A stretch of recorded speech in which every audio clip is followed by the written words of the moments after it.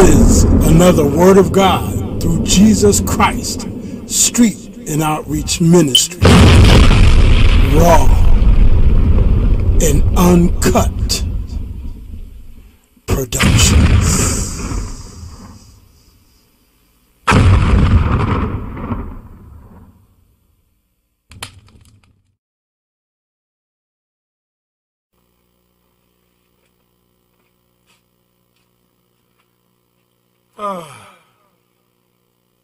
Perfect time for the word. God bless you. We're getting ready to get into a powerful word. I'm getting ready to do some studying. Y'all want to study with me? Come on and let's see. You're watching the Word of God through Jesus Christ, Street and Outreach Telecast, and I'm very grateful that you're here. Okay? You can reach the ministry by calling 475-300-3850. And thank you so much for being a part of this broadcast. And watch this. Don't get caught up in the theatrics, but get caught up in the Word.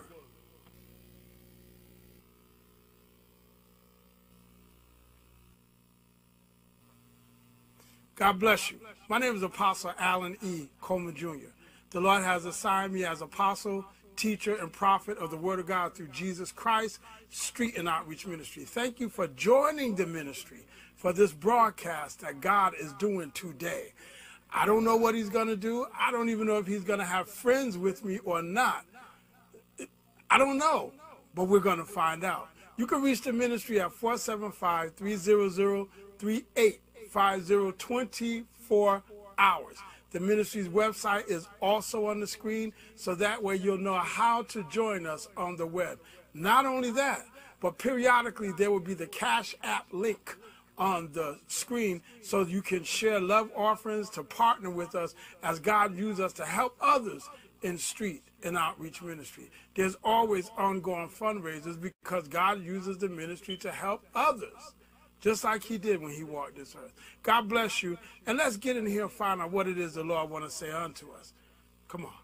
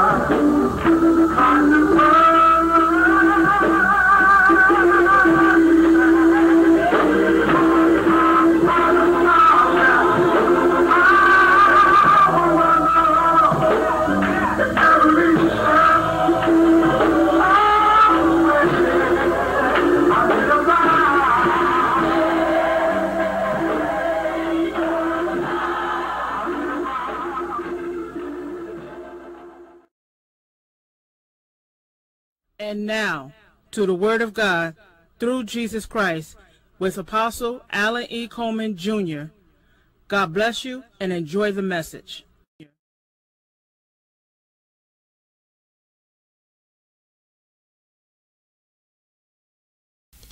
Last time on the Word of God through Jesus Christ, Street and Outreach Telecast. Chapter 10, verse 12.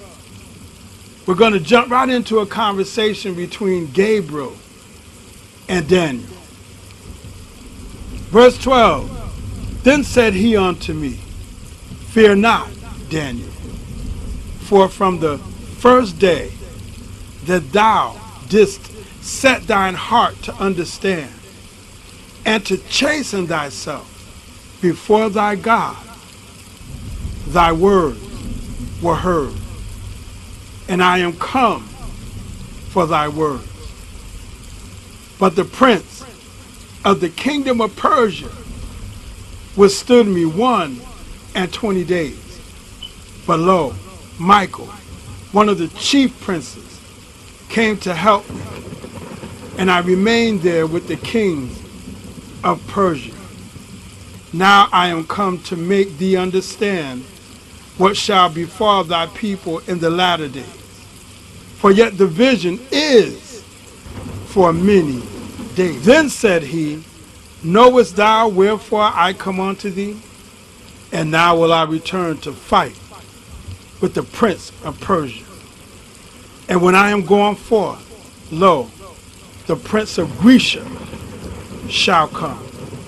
But I will shew thee that which is noted in the scripture of truth, and there is none that holdeth with me in these things, but Michael, your prince. But I beseech you, that I may not be bold when I am present with that confidence, wherewith I think to be bold against some, which think of us as if we walked according to the flesh. For though we walk in the flesh, we do not war after the flesh.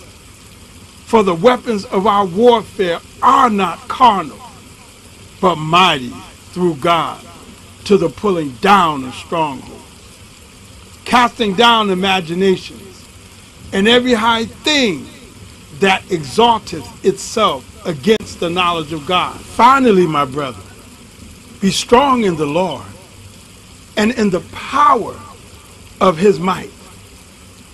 Put on the whole armor of God, that ye may be able to stand against the wiles of the devil. For we wrestle not against flesh and blood, but against principalities, against powers, against the rulers of the darkness of this world, against spiritual wickedness in high places. I got tired of that. And it's like God opened my eyes, and I began to see I've disappointed my friend. My friend, God. And now back to our program. Sometimes it takes you to step out of your comfort zone and then look at it and see that there really was no comfort there. So then I made a decision. There was an inward pulling.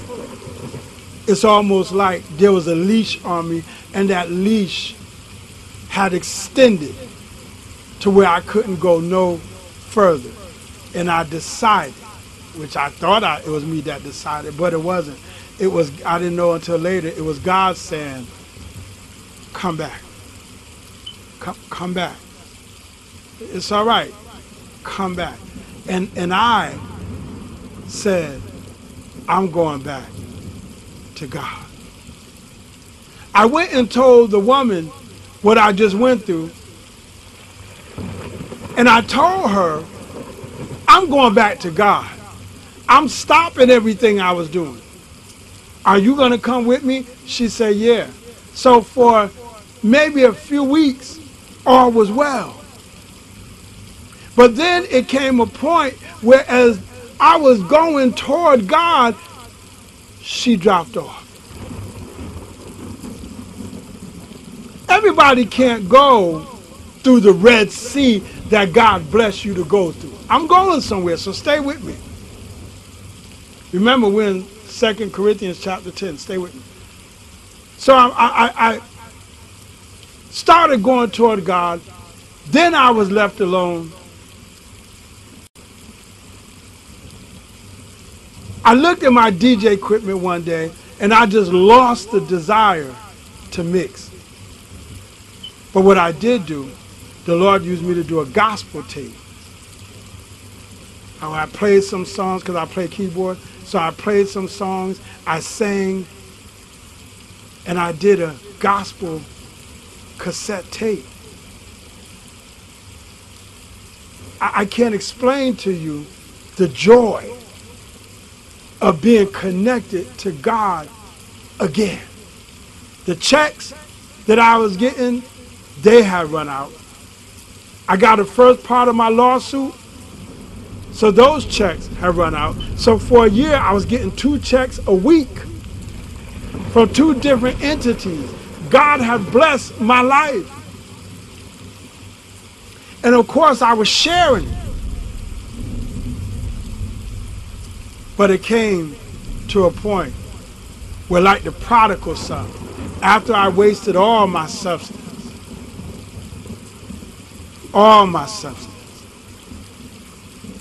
I was going back into lack. And God welcomed me back. Everyone else had abandoned me. All the clothes I bought were nice, stylish clothes for the street. But I found that when I went back to that old ministry that I grew up in, I didn't even have a decent pair of clothes to wear. Oh, but if I was going to the club, I had clothes for that. But I didn't have the right clothes to wear to the place where God was supposed to be, which at the time and at the level I was on then, he was there for me, God. So then it came a point where the Lord brought me out of there because I ended up by myself. And when I ended up by myself, I was watching TV on a local station, one of which God uses me to teach and preach on right now. And as I was watching this station, there was a brother up there preaching and teaching. He was doing some serious teaching. He wasn't hollering and screaming and he wasn't doing none of that. He was teaching, explaining the word. And I stood there, I sat there taking notes. Then I started watching him every day he came on. I was taking notes.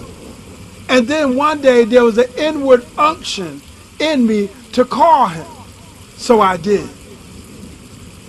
And I asked him, would you come to my house? I need to see you. He came. He brought a deacon with him. And he asked me, brother, why did you call me here? I said, I don't know. I watched you on TV. Matter of fact, here's some notes I took. He looked at it and said, wow, this brother dissected this. And then he sat down, him and his deacon, and he said to me, brother, why did you call me? I said, I don't know. He said, well, we're going to find out. He said, let me ask you a few questions. One, are you saved? I said, yes. He said, are you sanctified? I said, yes. See, I knew what these words meant by now at this point in life. Mind you, this is 3 years after it was prophesied that I'd be teaching and preaching the word. So now I knew what saved meant, and I was that. I knew what sanctified meant, and I was that. I was set apart. That's why God didn't allow no one to be around me, because I was set apart. You got to accept that consecration, because it's important. It's relative to your walk. And he asked me one question that changed my whole life. He said, are you filled with the Holy Ghost?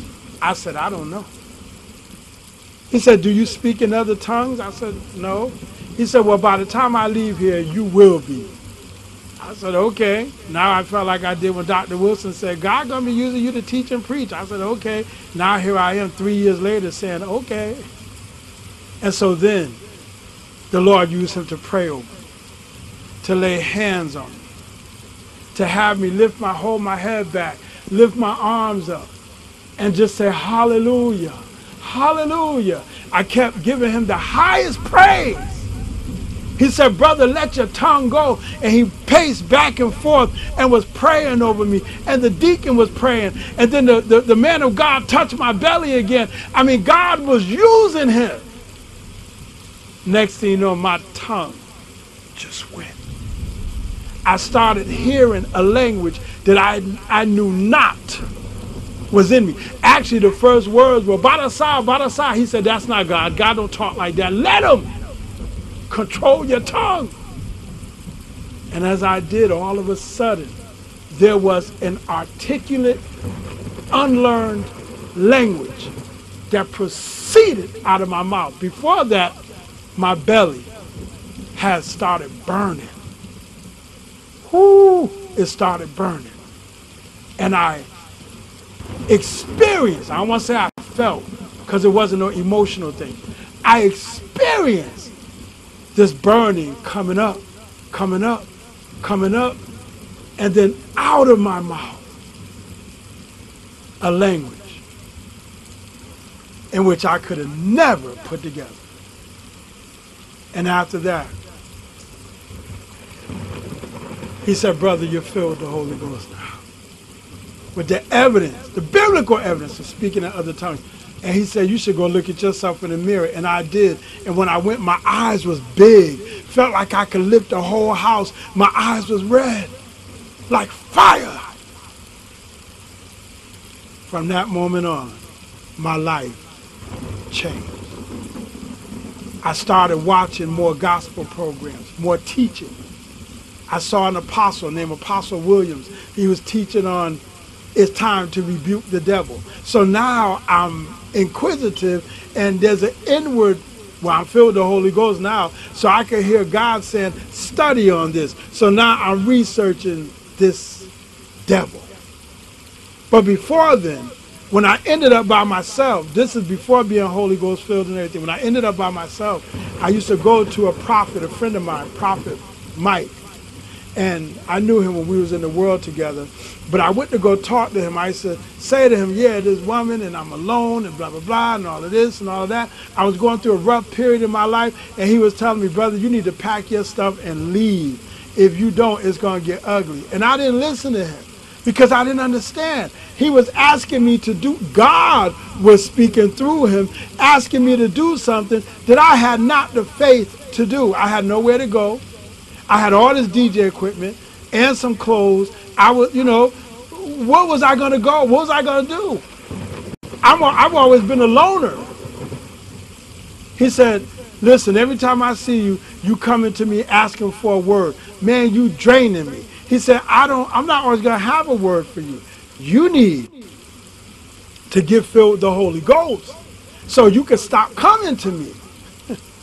And when I left and walked away from him, that's when I said, Lord, what is he talking about? Lord, if I need to be filled, fill me with the Holy Ghost. I don't know what it is. And I said it then because I didn't know him. I was still a babe. So that's when I started watching TV and saw Pastor Roach, and he came over and God used him to pray, and then I got filled with the Holy Ghost. Now I knew God and didn't have to go to nobody and say, what is the Lord saying? Because now I knew him for myself. This is 1993. By 94, I was getting arrested left and right because God was using me to minister to someone, and the courts said don't minister to them, don't say nothing to them. If they want to blow themselves up or their kids or kill them, that ain't got nothing to do with you. But the Holy Ghost was telling me, lay your life down for sheep. Okay. Then he sent me to ministries. At night, I'm up all night, and I would be walking the street, seeing what was it that God wanted me to see. Why does he allow me to be out here at night? I'm going to base houses and everything where they smoke crack. I never smoked crack, but I was going in there looking for someone. There was someone the Lord put in my heart to minister to and to be concerned about. And I'm watching all these people in bondage. Some people smoking crack and thinking things crawling on them. Some people smoking crack and taking off their clothes and running down the street naked. I'm looking at all of this and saying, these people are whack. And they looking at me going, why are you watching us while we smoking and you don't even get high? But God wanted me to see something about bondage and about the power of the enemy. So, in the daytime, God would say, go to this ministry, go to that ministry, go talk to this pastor, go talk to that pastor. I would go to the ministries he would tell me to go to, and the doors were locked. They weren't open. And I was shocked because I'm like, Lord, wait a minute. When I wasn't thinking about you, I'm walking down the street, I would see services everywhere. Now I'm noticing doors are locked. Lord, what's going on? God didn't say nothing. Then he blessed me to go talk to one minister, and I sat with him for a few hours. I saw an ashtray on his table, his living room table, and I said, Pastor, is it all right to smoke? He said, oh, you can smoke because Jesus' disciples smoked. They used to roll cigarettes. I asked him, where was the scripture at? Because at this time I was studying scripture. So if you told me Jesus wore Pumas, I wanted to know the scripture. But he said, there is no scripture. It's just, you know, you just got to know that they rolled cigarettes back then. It didn't just start. Okay.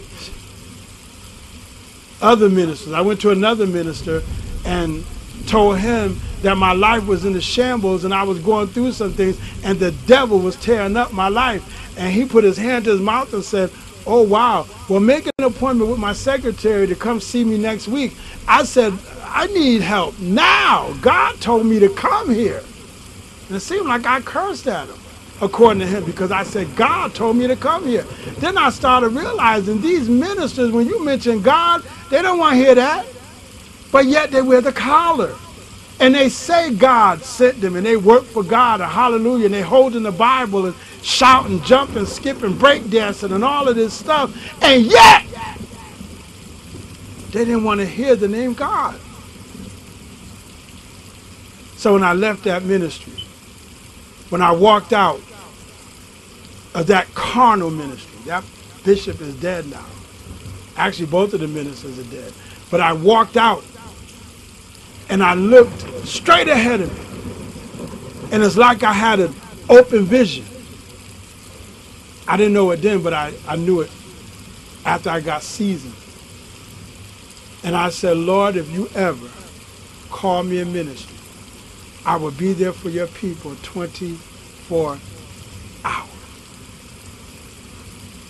I saw the shepherds weren't doing their job. They weren't doing what they were called to do. So now I'm still out ministering to this person that God kept telling me to minister to, and I was ending up in and out of jail because I was running into the court. The court was telling me stop ministering to them, but God kept saying no, minister. So I was in a predicament not knowing who to listen to. If I don't listen to the court, then I'm going to jail. If I don't listen to God, I'm going to hell. I'd rather go to jail. So I kept ministering, kept telling them, God want to deliver you. I mean, I was concerned about it. God want to deliver you. God, you got children. God want to bless you. God want to protect you. And I just kept going to jail. Then finally, the Lord released me from ministry. Now I got all of these court cases behind me, and they had nothing on me. I was never charged with nothing really. So I watched the corruptness of the court and the police force and the judges and the prosecutors. See, when you get close to God, the Lord bless, and you get filled with the Holy Ghost with the evidence of speaking in other tongues, the Holy Ghost, He lives in you. Because then I learned by the time He filled me, I found out, no, the Holy Ghost, He's not it. He is He. He's not a thing. He is God. He's a person, John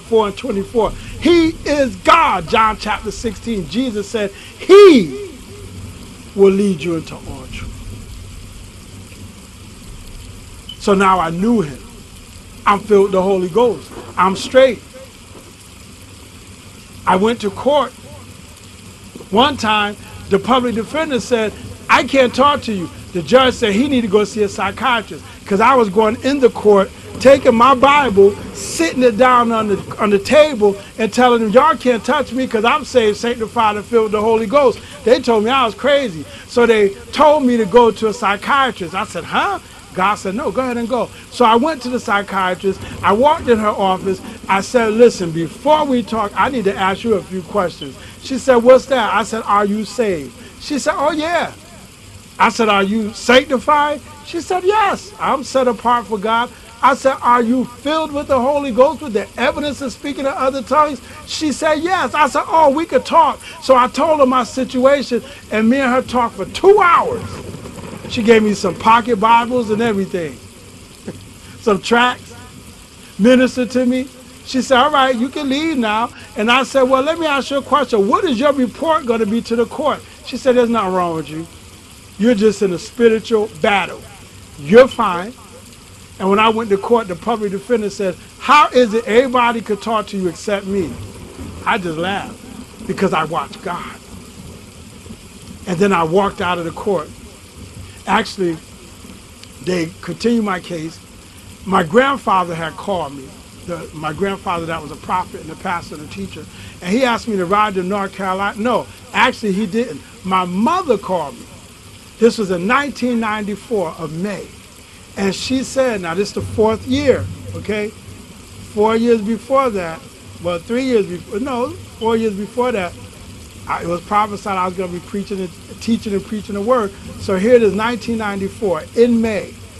My mother called me and said, listen, now I've been released from ministering to that person God assigned me to, but he had me ministering, you know, witnessing about him to others.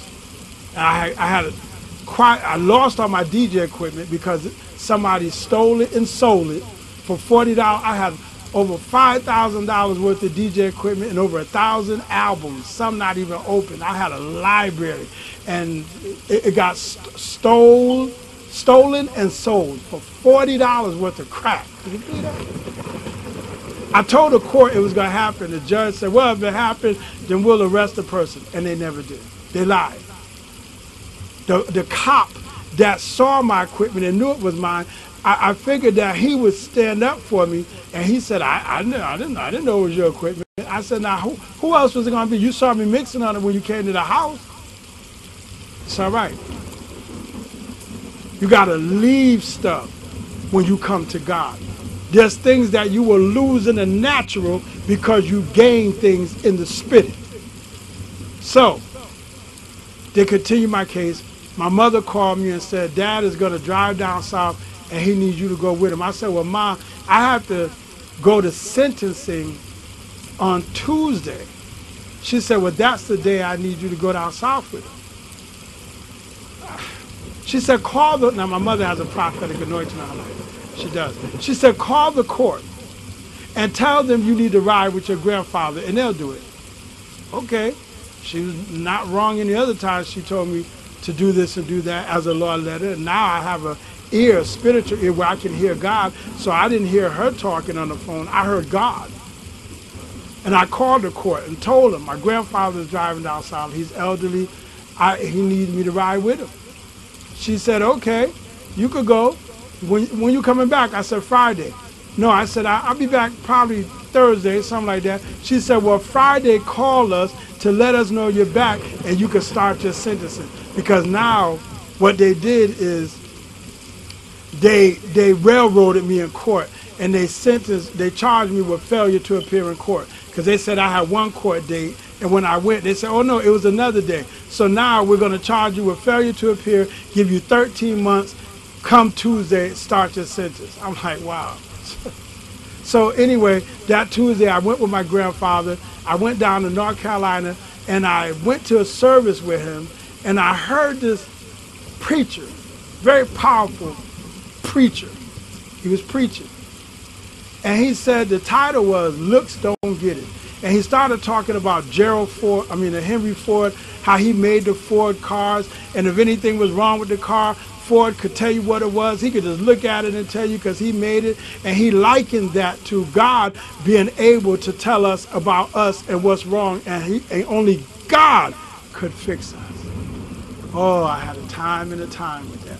On the way down south, when we left New Haven, Connecticut at 11 in the morning, we got to North Carolina at 11:30 at night. But from 11 in the morning to 11:30 at night on this long drive, me and my brother, we went. I'm asking my grandfather all kind of questions because at that time, not only am I saved, sanctified, and Holy Ghost filled, but I have a hunger and a thirst for righteousness, for the Word of God. I want to know everything. I'm talking to ministers. I'm talking to pastors. Now I'm talking to my grandfather, asking him, Dad, what did this mean? What did that mean? What did this mean? And he was telling me some things. And finally, before we got to my uncle's house in North Carolina, before we started pulling in the driveway, my grandfather said, there was a meeting in heaven, and God the Father said, man is so far from me, I have to bring him back to me.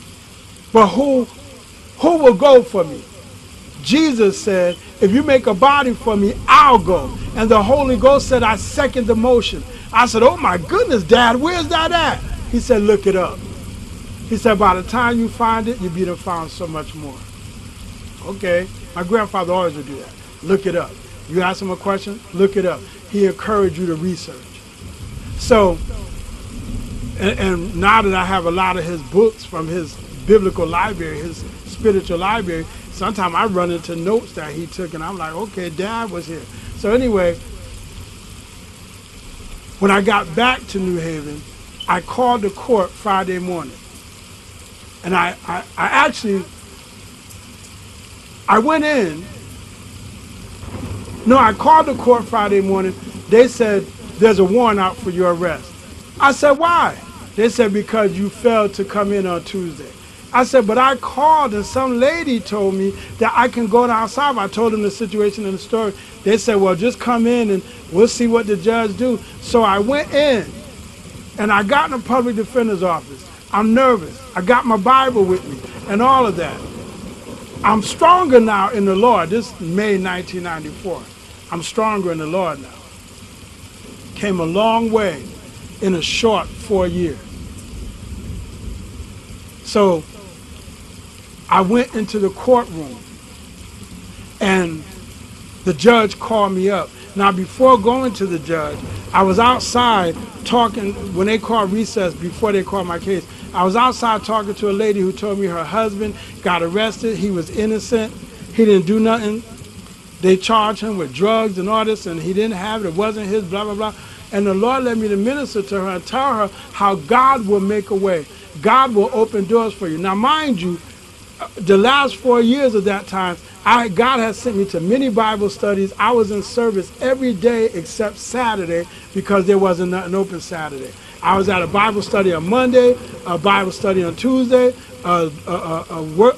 praise service on Wednesday, open mic Bible study on Thursday, some kind of service on Friday, and then Sunday I was at a ministry. So this was my life. And I was going home and research. Every time the ministers would speak, I'd be writing down everything. And when I got home, I would look it up in the Bible to see if what they were saying were actually in the scriptures that they said they was. So I was much advanced by now. And I started learning things about God. And I said, wow, stuff people saying this, this is kind of deep here. So the Lord led me to minister to this lady and tell her, well, God is, he'll make a way. He'll open the door. Just believe him. Pray. Talk to him. Trust him. He'll deliver your husband. Yada, yada, yada. Okay. So I went in the court. Come to find out she was in the courtroom I was in, but I didn't know until I got ready to leave. Here's what happened. When I got in the courtroom and the judge called me up, when I got up there, he said, there's a rearrest warrant for you because you didn't come in to start your sentencing on Tuesday. And I told him what happened. He said, who was it that answered the phone? I said, Your Honor, I didn't ask the name. I wasn't even thinking that. I was just concerned about going down south, riding with my grandfather and all of that. And we went down there to see my uncle, and you know, that's it. And the judge said, "Bailiff, would you put Mr. Coleman in custody?" So the bailiff said, "Come on, brother." And I went over to him, and I went outside the courtroom, and before going downstairs, I looked at the bailiff, who was my cousin, but the judge didn't know it. I said, "Listen, cuz, I need to pray. Can I go off to the side right here before you bring me downstairs and pray?" He said, go ahead. So I went in there. I got on my knees. I got in touch with my God. And I started talking to him. And I said, "Lord, you the one told me go down south. You told my mother to tell me. You blessed that lady to say go. You opened the door. You did this. You did that." Oh, I just put it all on God, cast all my cares on him. And I heard the judge say to the bailiff, "Sheriff, would you get Mr. Coleman and bring him back up here?" So my cousin tapped on the door, and he looked in and said, "Hey, cuz, the judge wants you." So I got up. I went in front of the judge. The judge said, "You said somebody told you can go?" I said, "Yes, Your Honor. I don't know her name, but she said I could go. And when I come back, get in touch with the court on Friday, which is today, to let y'all know I'm back." He said, "Get out of here. I can't lock you up. Get out of here." And I said, "Praise God." He said, "You come back," and he gave me the date to come back, which was June 1st. So what I did is I left, and I walked by, and that's when I saw that lady that God used me to minister to sitting on the bench. And she looked at me and said, "Wow." I said, "Told you the Lord to make a way." And there were some other kids that was next to her looking at me like, "What in the world did he say? Now, you know, everybody saw this." And I walked outside the court. And when I got outside the court, watch this, I noticed over on a bench, there was a brown-skinned older lady, must have been in her 80s. She was sitting there rocking side to side. And I said, "Wow." And just like Moses, he was curious and went to the burning bush, I looked at her and she was smiling. And I walked over to her and I said, "God bless you, mother." And she said, "God bless you too." She said, "You're the ram in the bush." I said, "Huh?" She said, "You're the ram in the bush. You're going through this when someone else should be going through it, but they can't go through it, but you can. That's why you're going through it for them." I said, "Wow, God bless you. Praise the Lord." She said, "God bless you too," and she kept smiling. I turned around and walked away, and when I turned back, she was gone. She was gone. Needless to say, the Lord blessed me to see angels. I see angels, I see demons. Anyway, I walked away then, praising God. When I went to prison, I started June 1st. Now, the real reason I went was for ministry, preaching, witnessing, when the court said not to. They didn't have nothing on me, so they had to railroad me and finagle dates and all of that and charge me with failure to appear in court. Okay, so I went into the county jail. I'm sitting there June 1st, 1994. God is giving me a sermon to write called "Be All You Can Be in the Army of the Lord," 1 Samuel chapter 17, very first sermon. I'm writing this. I'm saying, "Lord, I don't want to go to the prison, the big house." I'm thinking guns, barbed wire, dogs. Lord, no. Why would I go there? Why? God said something to me. He said, "You know about my power. You know about me. But let me show you about your enemy." So they called my name, said, "Coleman, pack up. You're going out." So they took me to a prison. When I got to the prison, it's called Willard. When I got there were fences I could just jump over. I'm like, wow. It looked like a college campus. I'm like, wow. And this is nighttime we arrived there. The next day, when I got up, I was waiting for them to give me my Bible and my property. And I walked down the hall and I ran into one of my other cousins.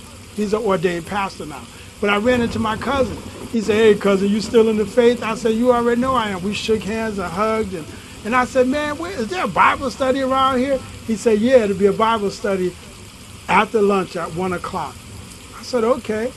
So I went outside, because you could go outside. I went outside. As soon as my feet hit the tar, I had an open vision. I remember I filled the Holy Ghost, evidence of speaking other tongues.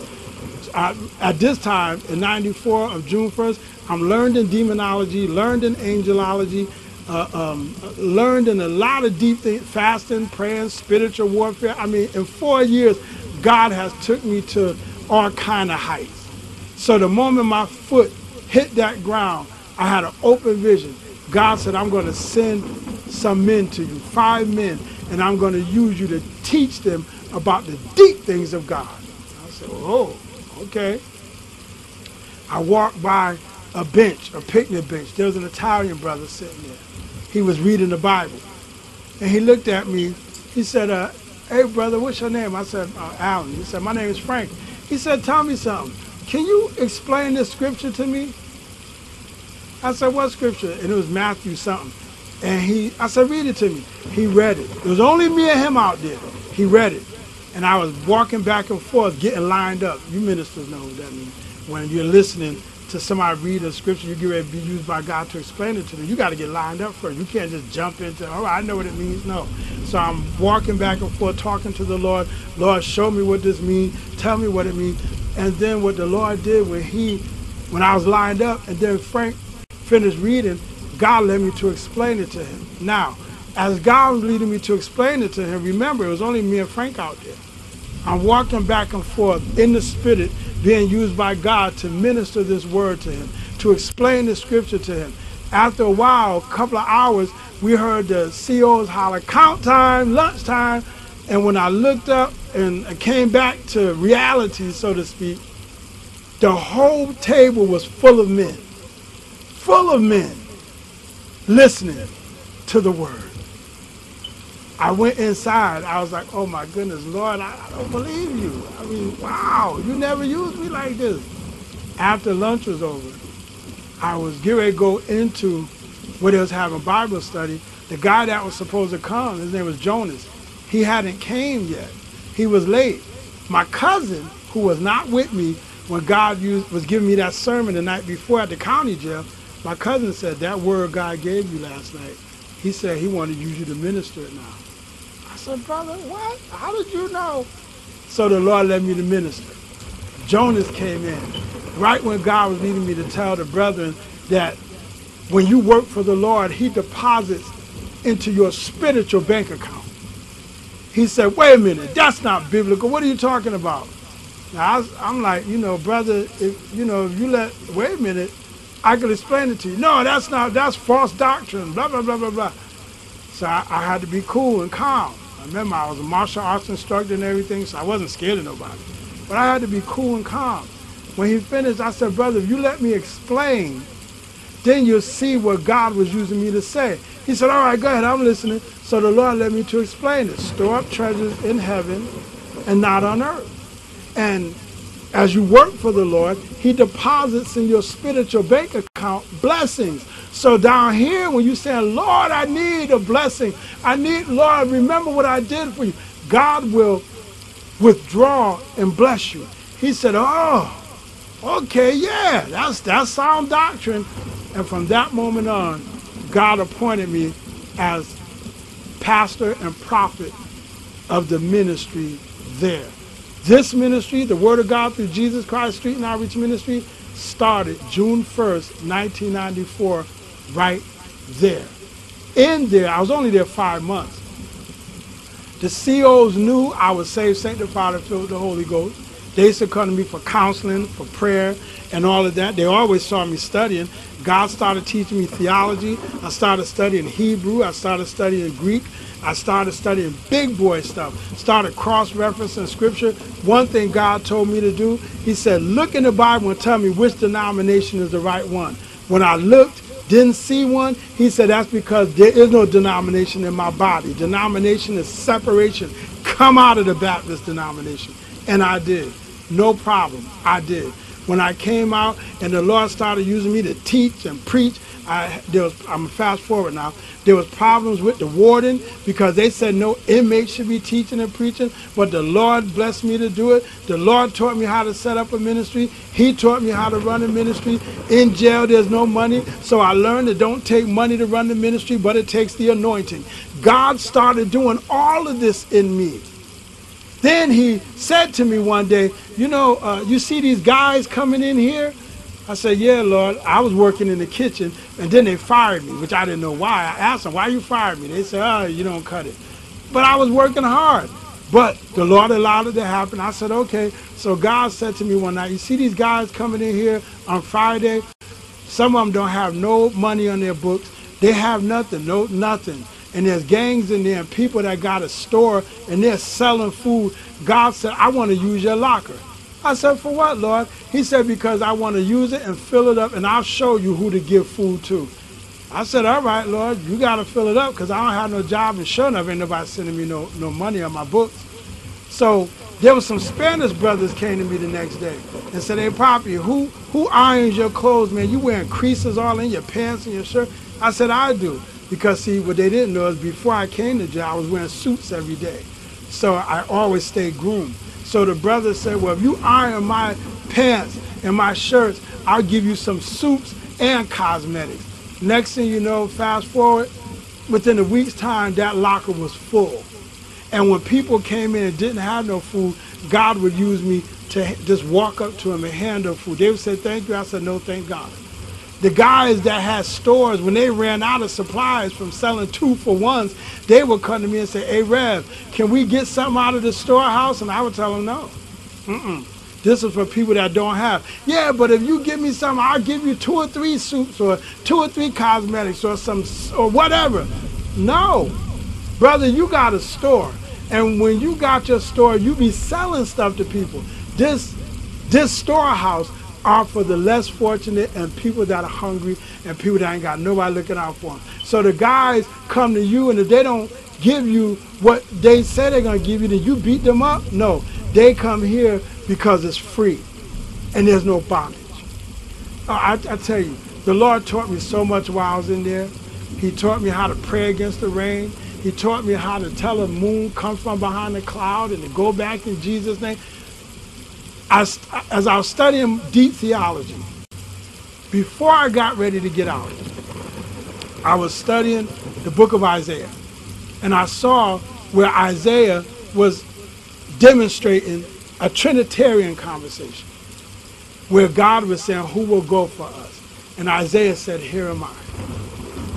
As I read it, now my grandfather, when he told me to look it up, he said, it's not going to say it like I'm telling you, but when you see it, you're going to know that's it. When I read it, I said, oh my goodness, this is what Dad was talking about. So then when he came to pick me up, when it was time for me to get out of prison 5 months later, I didn't do 13 months. God only let me do 5. The guards, they told me, we know you saved. We know you sanctified through the Holy Ghost. We know you real.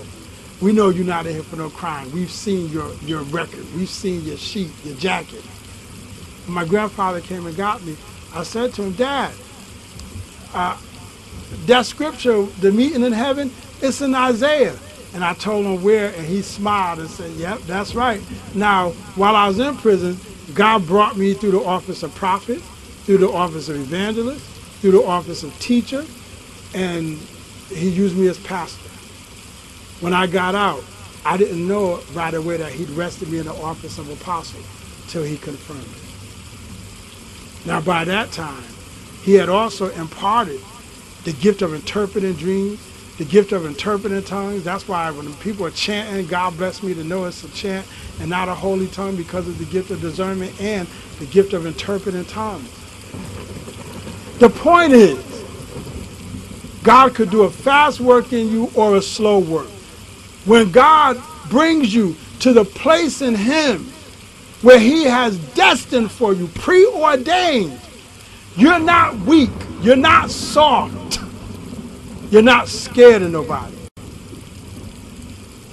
2 Corinthians chapter 10, Paul said in verse 3, for though we walk in the flesh, we do not war after the flesh. There was a brother, an older pastor. I met my father in the Lord in there, actually. And he introduced me to another brother, older brother, on the phone. And I won't say the pastor's name, but the brother, well, actually I will. His name was Pastor Knight. And the brother said to me, he said, Brother Allen, or Brother Coleman, he said, this when I was in prison, he said, the gifts God gave you will always get you through every trial in life. Use your gifts. And ever since then, I have. So when Brother Paul said that, for though we walk in the flesh, we do not war after the flesh. For the weapons of our warfare are not carnal, but mighty through God to the pulling down of strongholds, casting down imaginations, and every high thing that exalteth itself against the knowledge of God, and bringing into captivity every thought to the obedience of Christ, and having in a readiness to revenge all disobedience when your obedience is fulfilled. When I got out of prison, I said, oh, all of my family, my family probably mad at me, certain ones anyway. I said, all of my family that are in ministry and that are in the Lord, they're gonna accept me. They're gonna be happy because they used to see me in the street and all of that. Now I'm a Christian. I'm strong in the Lord and all of that. And I'm in ministry. I'm gonna be welcome. It didn't go that way. Why? Because I came talking this, the Word of God, the sword of the Spirit. I didn't come with a Baptist doctrine. I didn't come with a Methodist doctrine. I didn't come with an AME doctrine, African Methodist Episcopalian. I didn't come with a Presbyterian doctrine or what they call a holiness doctrine.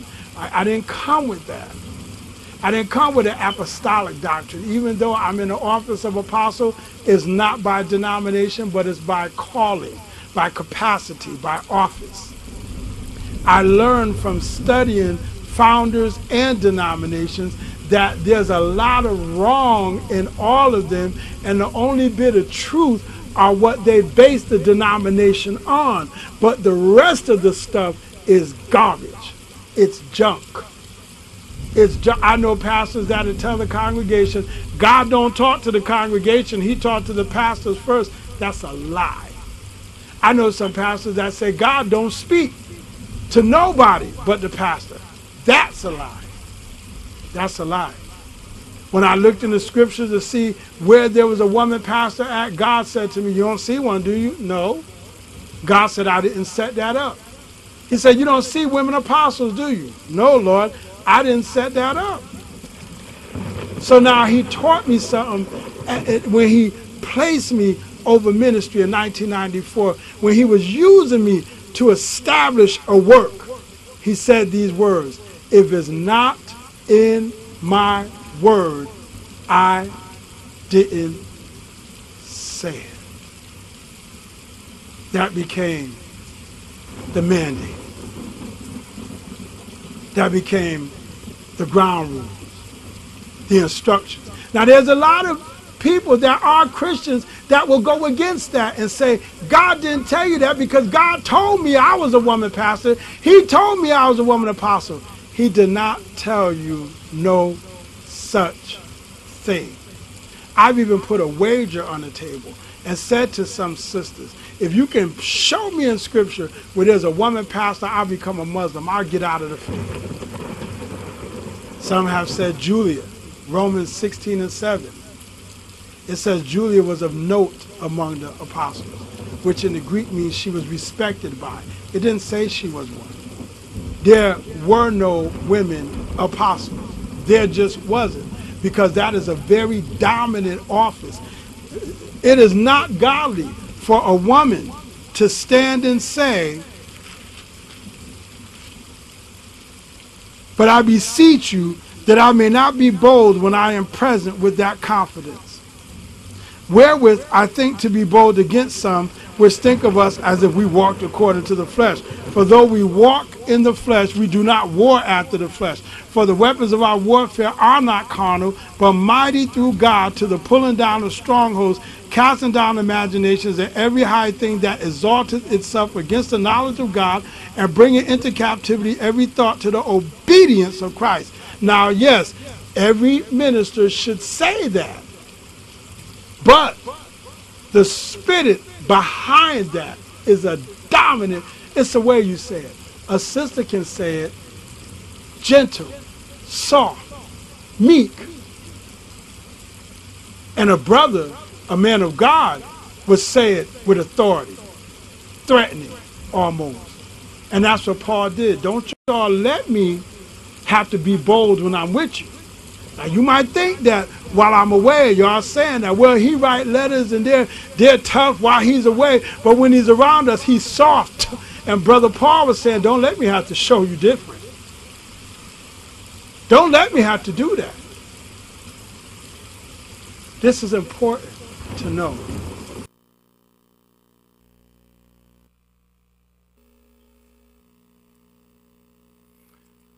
I tell you, that was a powerful show. That was really, really, really a powerful show. Join us the next time when the Lord leads us to go back in the scripture with some more information. Maybe it'll be with one of my friends. Maybe it'll be just me. I don't know. Either way, the Lord will be orchestrating the lesson. God bless you. And take care till the next time. In Jesus' name. Lord, I just thank you for all that I have in you and all that you are in my life. For all that you've done for thy servant. Lord, you're just so wonderful. You're just so wonderful. I can't think of how else my life would be without you. As long as I have Jesus, I have a satisfied mind. This is my prayer. Sometimes I don't have food on my table. I'm glad I know someone, and he told me don't need no money.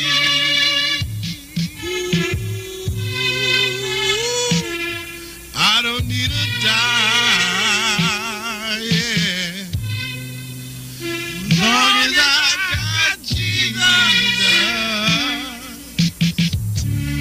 I gotta satisfy my mind. Listen. I don't even have no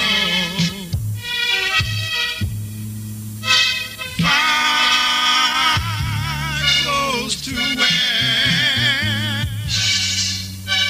I'm glad I know someone who really cares. And he told me